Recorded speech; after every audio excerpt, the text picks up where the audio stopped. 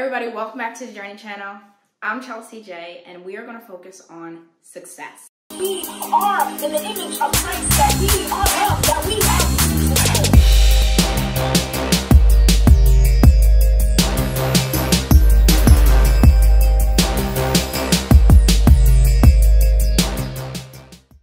As we are on this defense track, one of the strategies that the enemy likes to present is he likes to twist our view on success, where he manipulates us to think that success is getting to the top, that success is insta-famous, that if we don't have what they have, then we're not successful, that if we don't have a certain level of wealth, that we don't have certain words next to our name in our job, if we don't have a certain job status, if we don't have certain careers, that we don't have a master's degree, or if we're not valedictorian, that therefore we're not successful. The enemy likes to keep us performance driven, that our approval and our focus is on man instead of our approval and focus is on God. He likes to push this statement on us that you can't just do the best, that you have to be the best, that you have to be the one always on top, the official best. There's nothing wrong with being valedictorian or the top level of the class. The issue is that if you put your direction towards perfection, it will lead to an affection of who God originally created you to be. You have to live as you were created to live, with confidence that you did your best.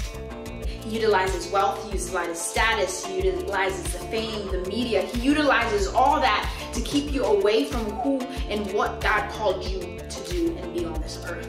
Success is the lenses through which we see life through, not a destination. Success is living out our best, knowing that we did our best and that we are believing we are God's best version of ourselves. So the key to fights is knowing who we are, understanding our skills. Ask these questions to yourself: what you love to do, what you don't love to do.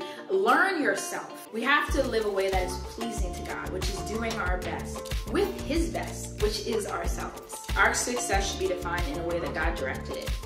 The Bible says in Jeremiah 20:11 that God has a plans for you to prosper you, to give you a good hope and a future. And in different translations also it uses the word success, to give you good success. And success is so crucial to God, that He wants to give you the desires of your heart, that He wants to bless you, He wants to give you an abundant life. You have to live freely and uniquely the way God created us to live.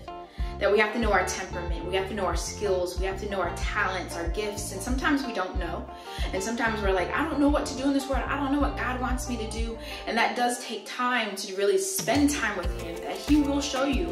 It's in the Word that He wants to give us the desires of our hearts, that He has plans for us. He's going to show us if we take the time to reach out and to ask. The Bible says, ask and the door will be open, ask and it will be given unto you. We got to ask these questions and stand firm in them. And then we have to begin to learn more about who we are. Sometimes we just expect God to just tell us these answers, but if we don't take the time to learn and understand and seek it for ourselves. One of the things you can do to evaluate your skill sets is just figure out what you do often. What is you normally do, and what are you normally good at?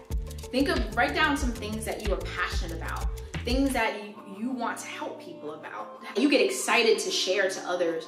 Think about things that you would love to do. This is a time to just dream big dreams. The Bible talks about abundance and overflow. It talks about wealth. It talks about riches. That although it's not, financial wealth isn't the end all and of all, but if we don't have the spiritual wealth, we're going to be relying completely on financial wealth.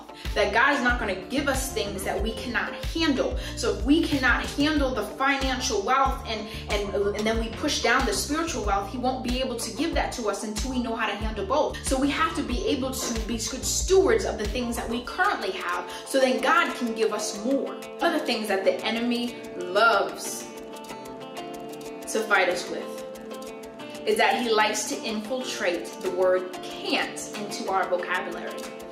He likes to spill this can't, I can't do this, I can't work, I can't go to college, I can't overcome my sin, I can't stop drinking, I can't stop watching pornography, I can't stop listening to this, I can't stop watching this, can't get better grades, I can't lose weight, I can't.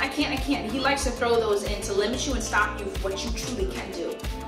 God has given you every resource which is in the Word of God. He has given you the Holy Spirit that is within you. When you choose Christ, Holy Spirit gives you the power to overcome everything. Whenever I feel like I can't do something, I say, greater is he that is in me than he that is in this world. A lot of times where we try to rely on our own strength to handle this, or handle certain things in our lives, we try to rely, and that we will fall short, because God wants to do this with us, that we need his strength. We need his power to do all that we want to do. The Bible says in Ephesians 3:20 that God would do immeasurably more than we can ask or imagine or think. But we have to tap into the word of God. We have to tap into the Holy Spirit, and we have to allow the Holy Spirit to do the work in us, through us, so we will do the impossible.